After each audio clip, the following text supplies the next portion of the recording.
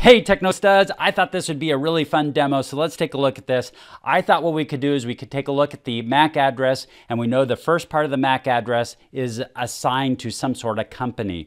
And so let's take a look at what that looks like. So on here, I'm going to type in ipconfig/all, and it's going to pop up with a ton of information about all of the network adapters that I have on this, the network interfaces that I have on here.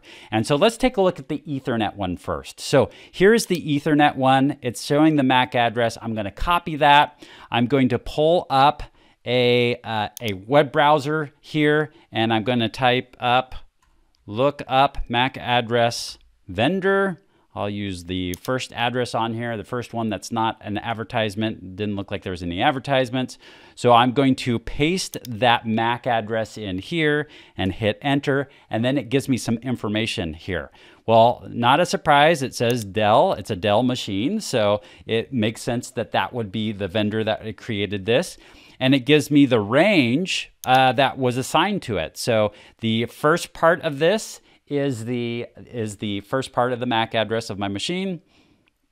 And then the second part is they're given everything from 00000 to FFFFFF, so the full range within there. So there are more than one MAC address on my machine. That's because there's more than one network interface cards. So it also has a wireless card. So let's take a look at the wireless here.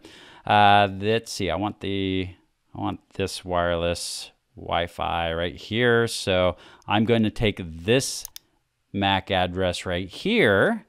I'll copy it and we'll bring back our site here. I'll paste it into there, do a new search, and it comes up with actually a different company. And that's because a lot of these companies will buy parts, and the wireless connector is one of those that they'll buy from other vendors. So this is a different vendor here, but same thing.